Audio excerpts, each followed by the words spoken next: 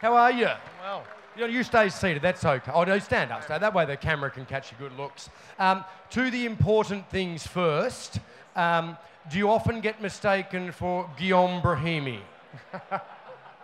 Are people hitting you up for a meal everywhere you go? no, not really, no. Is it that bad? No, it was more the face than the gut I was thinking of, actually, because I know how terribly disconcerting that can be. The number of people who've asked me for George Clooney's autograph, honestly. Michael, yeah, I've given it a couple of times, yeah, the autograph. Michael, a very impressive start for the Wallabies this season. Congratulations. Oh, sorry, the Waratahs.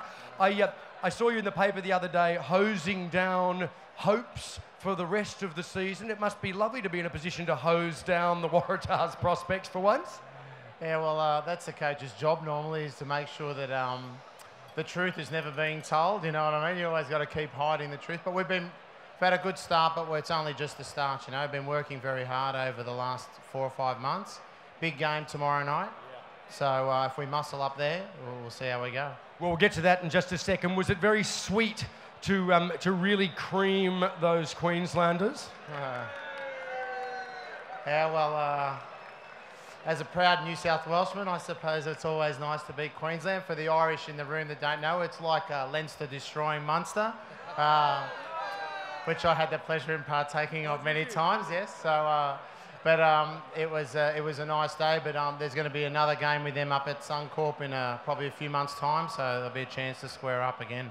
Okay, so to tomorrow, I mean, you said that last year's defeat to the Brumbies towards the end there was the lowest point possibly of the season, lowest point possibly of your career.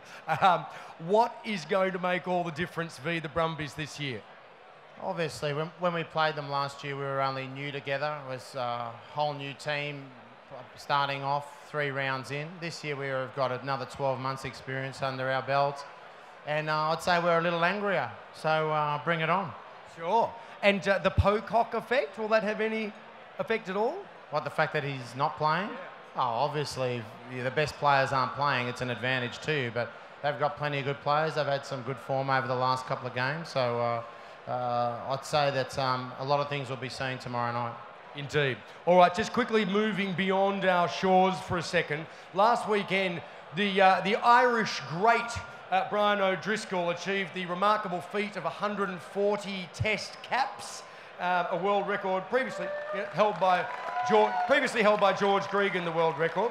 Now, you coached Bod at Leinster for a few years. How do you describe him as a player and a captain? Oh, he's the ultimate professional. He's at the lead of his field, obviously one of the best rugby players that's ever played, I'd say. And I think that it's fitting that a player of his calibre holds the world record for test matches, because he's probably one of the best players to ever play the game. He's going to have his final game in an Irish strip this year during the Six Nations. So, how do you anticipate that competition panning out? Well, tomorrow night's I think it is the big game between themselves and France in Paris for the championship if they win, and I think that the Irish team under Joe Schmidt now with O'Driscoll's last game, I think it's going to be too much for the French to bear, to be honest. So hopefully they'll finish off with a big win and a championship for him to farewell with. Hear, hear. And for you, best of luck for tomorrow night. Thanks very much for being with us here today. Good on you, Michael. Cheers. I also have a treat for AFL fans. Now, not just any regular coach. Not to say, Michael, that you're a regular coach in rugby. Don't get me wrong. You're quite irregular from what I've seen so far. But one of the true greats of Australia's Indigenous code, would you please welcome Mr. Kevin Sheedy? How are you? I'm well, mate. How are you? I'm going well, particularly on... I have a brother, Patrick. Yes. And I have one of those sort of Irish families that Dad named every son after a Catholic college. So St. Patrick, St. Kevin's, St. Bernard's and St. John's. We had no chance. Yeah, sure. Did you get into any of them? No, but I looked at them, I drove past them, but never ever got there. They would have given you a pass. Hey, Kevin, first of all, congratulations on your semi-retirement. What's it like watching from the sidelines for the first time in so many years? Well, it was my 50th year last year, so I'm glad not to be on the training track. This is the first year I've had a break, and And believe it or not, I went over to England and we had a conference, a sporting conference, first off. Slipped over to America in the snow and come back through Hawaii. So it's the first time I've had a bit of a break. Yeah, beautiful. So they must be enjoying having you around at home a bit more, or maybe not. No, I think that everybody sees that it's an opportunity now to get Kevin on somewhere, and so it's sort of like a little bit of Kevin everywhere, and but it's fun. It's fun, and I get to see my own country, I get to see a bit of the world, and that's really good. It doesn't have quite the same ring as Eddie everywhere, but we can workshop Kevin everywhere. If anyone's got any suggestions on that, let us know.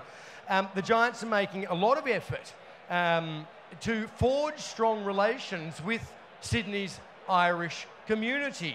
Yes. Is that something driven by yourself, or is there some other reason for that? Paddy and I, we're a couple of old tigers, and we just want to make sure that when the Irish people are here in Australia, that they've got a club. Yep. And 50,000, I spoke to Noel White and Katrina, that we should really get these Irish people on board, get to know a little bit more about AFL, because last time I was in Ireland, I got 84,000 at Croke Park, and I was a bit naughty and we won, and I annoyed Sean Boylan and all the boys over there, they got a little bit upset. But anyway, the deal in the end is we always have a bloody great time when we go to Ireland. They're good, friendly people. Terrific. Now listen, tomorrow you've got the GWS Giants v the Swans playing in the White Ribbon Cup. Yeah, right. You got Ty Keneally over there, Roy. Gotcha. We're watching you, Keneally.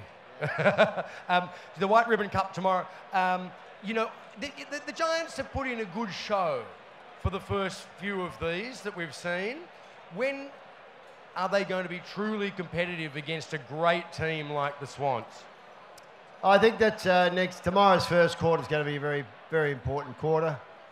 I hope it's an all-out war. I don't like these sort of, kiss and dance with your sister bloody games. Let's attack them right from the start.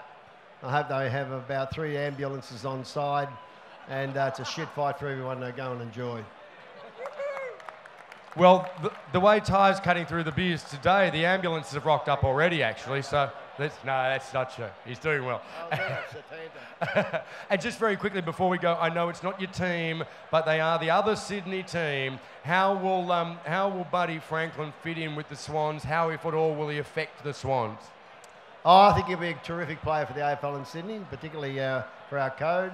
And I think that he'll be a marvellous player. They've got, Tippett and obviously him the last 2 years, so they've built up their goal power. But look, it doesn't really matter. We all know, in general, that a swan is a duck with a stretched neck. Never forget it. Well, I've got to say, I live down at Bondi, and he's been strutting along the beach there with his shaven head, his long beard, his tattoos from neck to ankle, and no one's even noticed. He's just like every other man walking along Bondi, so he's fit in all right so far. Hey, Kevin, thank you so much for joining us today. Break a leg for the big game tomorrow. Good on you. Cheers.